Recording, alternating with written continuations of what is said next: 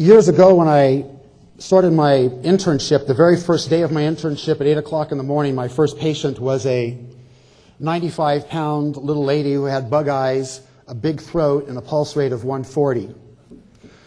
To make a long story short, I had to present that case all throughout the hospital, and I knew thyroid better than anyone in that hospital. And that was my first introduction to how to treat hypothyroidism, and I can summarize a lecture on treatment of hypothyroidism with, you give them thyroid, you put the TSH in the middle, and then you walk away and you're finished. Okay, so that's how you treat hypothyroidism, and any third grader can do that. On the other hand, as time went on, I realized that I really didn't know anything about thyroid. And perhaps the way I was taught and the way I was trained was not necessarily correct. And every day that I live, I come to realize that what I learned first is not necessarily correct and it's not necessarily true.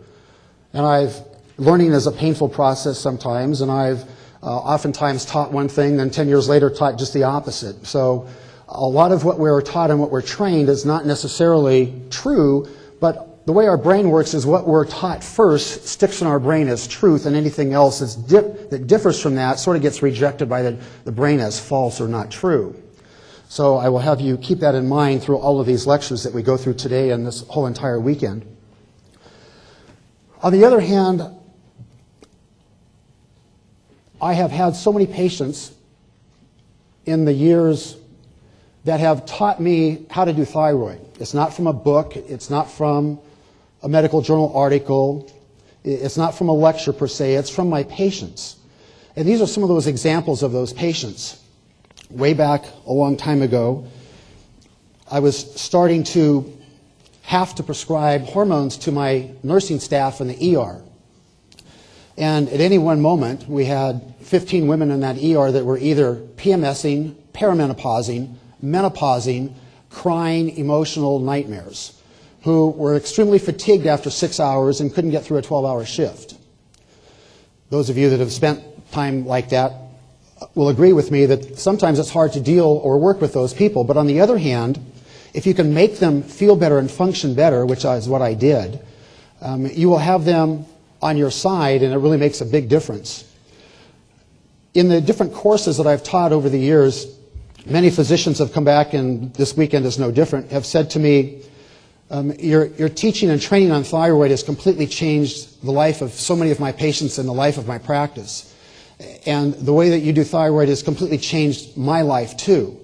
And I've had so many patients that have come back to me and said, you gave me my life back. And it doesn't happen with estrogen or progesterone. You can treat hot flashes and night sweats, but no one comes back and says, you gave me my life back. After practicing emergency medicine for over 30 years and saving oodles of lives, I've never had any person come back to me and say, you know, thank you, doctor, you've given me my life back. Thank you so very much. They don't do that.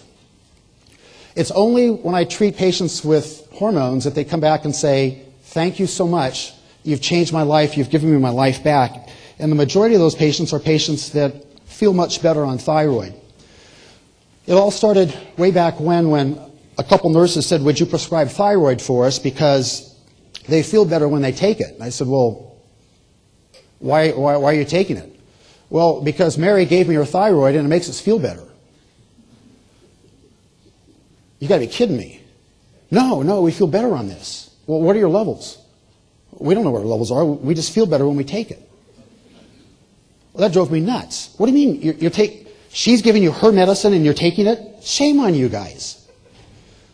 Yeah, but doctor, don't you understand it makes us feel better? I don't care how it makes you feel. We're not in business to make you feel better. We're scientists. We treat numbers. What are your numbers? What are your levels? If your levels are fine, did you have your levels tested? Yeah, my levels are fine. Then you shouldn't be taking this. Why shouldn't we be taking it if it makes us feel better? I can work 12 hours on thyroid and I can work 6 hours off of it. What don't you understand about that, doctor? Patient, what don't you understand about you shouldn't do that, you don't need it, listen to me, I know. I'm an expert in thyroid. Well, as time went on, Mary gave Susie, who gave Kathy, who gave everyone else their thyroid to take because it made them feel better. And they all said, hey, you know what? It does make us feel better. Drove me nuts. Hey, would you prescribe this for us? No, I won't prescribe it for you, and I don't know what it is that you're talking about, this natural stuff. No. You don't need that. You don't want that. It doesn't work. So I've got arrows on my back, too, from other doctors that when I finally started realizing that I was doing it incorrectly, and they had the same reactions that I did. No, I know it. You guys don't know it, and this is the way you do it. I'm an expert on it. Shut up. You don't need it. Well, over a period of time, I finally gave in after them making carrot cake, German chocolate cake, and what all. I agreed to prescribe thyroid for them, and lo and behold, they told other nurses, and the other nurses told other nurses, and the other nurses told other nurses, and suddenly everyone was lined up outside my office door wanting this natural thyroid stuff. Drove me nuts. So finally, it sort of provoked ire in the medical staff, and I finally had to give a lecture, a grand rounds on why I was using this natural progesterone, this natural estrogen, and this natural thyroid, and why everyone in the hospital, nursing staff-wise, was putting me on a pedestal and saying how great I made them feel, which of course provoked more ire in the doctors, because if I'm making them feel good, I must be doing something wrong or something I shouldn't be doing, because that's not what we do. So I finally had to research why this was happening. Why were they all feeling well? Why were they switching from that thyroid to this one and feeling better, and then when they weren't on thyroid and took this one, it made them feel better and their levels were normal? That's not the way I was taught or trained, and it really sort of drove me nuts.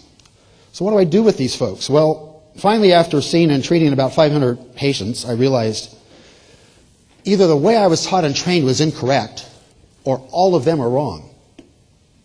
Well, they were not wrong. I was perhaps didn't quite understand. What I was taught or trained was perhaps not correct or right, even though I thought that it was, because what I learned first had to be true.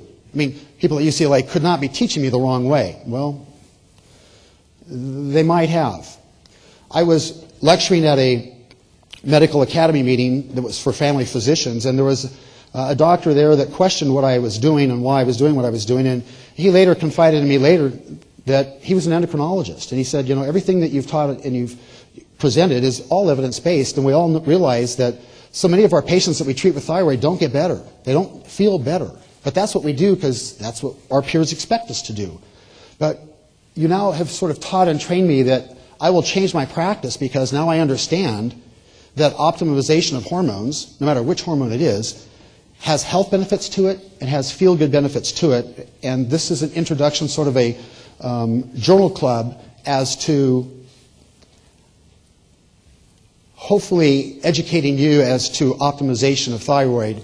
Many of you are already doing this. You know it. You've said, boy, it's made big differences. Some of you may not have any clue as to what this is all about.